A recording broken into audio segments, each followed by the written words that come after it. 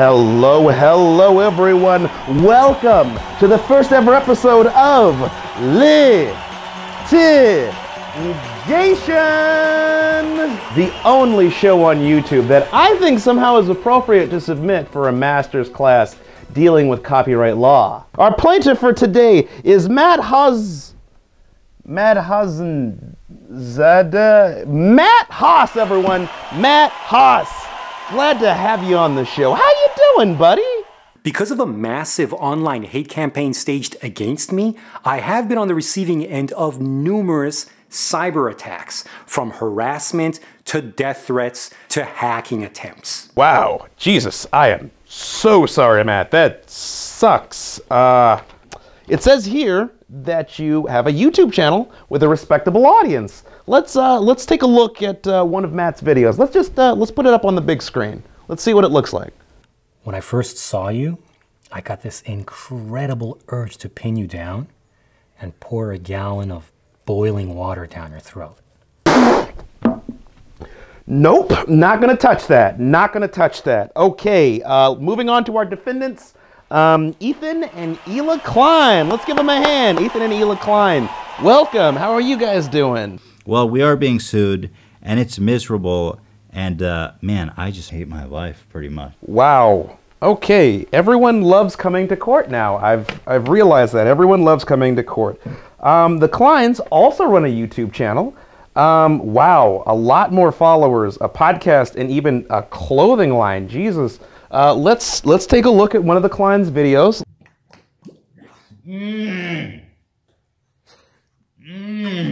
Oh my God, if I didn't have an A in every other assignment, there's no way I would turn this in. There's no way I would turn this in. Let's just get into the details of the case. Announcer. On August 11, 2013, plaintiff Matt Haas uploaded Bold Guy vs. Parkour Girl to YouTube. Like several other videos in the series, it featured a character named The Bold Guy, played by Matt, who pursues an attractive woman, usually after he does parkour. Catch me, and I'll let you do whatever you want to me. On February 15, 2016, the Kleins uploaded another video entitled The Big, The Bold, The Beautiful. This video uses short segments of Haas's original video with longer segments by the Kleins, where they mock the plaintiff's poor performance, unrealistic dialogue, and quasi-pornographic, cringe-worthy plot. Strong shoulders. He wrote that in, by the way. What are the situations? Just remember that whenever anything like that, he wrote that in. He wrote, "She says strong shoulders" about me. Yeah. On April 23, 2016, Matt Haas sent a takedown notification to YouTube, who took down the video on the same day. The Kleins submitted a counter notification challenging the takedown on the basis that the Kleins' video was fair use and non-commercial. Matt filed this lawsuit believing the Kleins infringed on his copyright.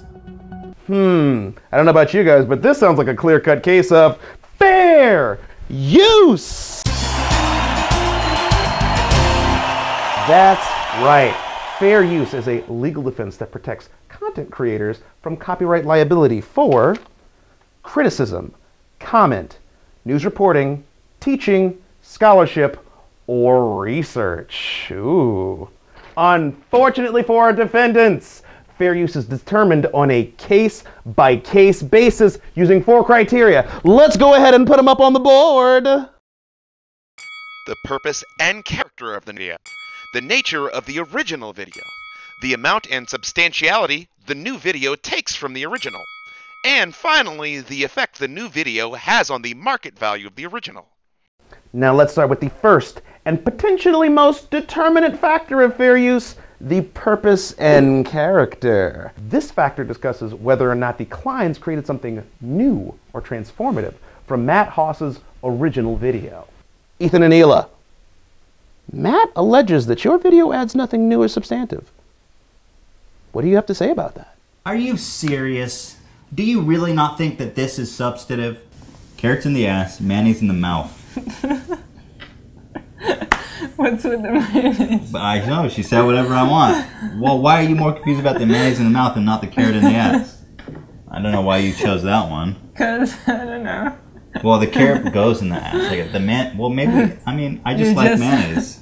You can just eat mayonnaise. That's basically what I'm suggesting. Are you seriously telling me that is not substantive? I mean, come on, guys, get real. Vegetables aside, you're absolutely right. Commentary and criticism are classic examples of fair use. In fact, the court said, as critical as it is, the Klein video is roughly equivalent to the kinds of commentary and criticism of a creative work that might occur in a film studies class. It totally says that, film studies class. All right, I'd love to take a look at this. Let's see what we're working with here. How would you like me to shove this up your ass? I'm not into fist fighting, but thank you for the offer. I love how he writes their lines always to set him up. With like a bazinger. Yeah. It's pretty funny. He also just, the female character is always so annoying. And he writes them like that. Super defensive, super slutty, super bitchy, but then ultimately they give in to his sexual prowess. Yeah, because how could you not? The point rightly goes to the Kleins. Now on to the second criteria, the nature of the original work. Now audience, it's at this point that I have to let you know that copyright law was created to provide specific protections for creative and fictional works. If Matt Haas's videos fit this definition, he will actually receive the benefit of this portion of fair use. The Kleins claim that the bold guy character being focused mainly on Matt Haas's real life makes it non-fictional. Matt, how would you like to respond to that? A lot of the stories you see, believe it or not, and one day we'll go into that, a lot of the episodes you see with the Bokeh and even Horny Tony are based on real life, okay? No, I'm not saying things happen exactly as you see it. Everything's exaggerated for comedic and dramatic purposes, like I've said before. Yes, Matt, audience, you may not be aware, but if a woman agrees to have sex with you because you do parkour really well, clearly a fictional scenario. Congratulations. On to the next criteria, that is the amount and substantiality of the original video used in the new one. Now, audience, this area of fair use is... Just look at the video, dude! Excuse me, Ethan Klein, I'll have to ask you to wait until I've finished explaining the... The video was 14 minutes. We counted it, and the parts that we used Matt's was approximately 3 minutes. Yeah. It's 11 minutes of us talking, whatever, just us talking. Yeah. And then 3 minutes of him. Actually, Ethan, you are dead wrong.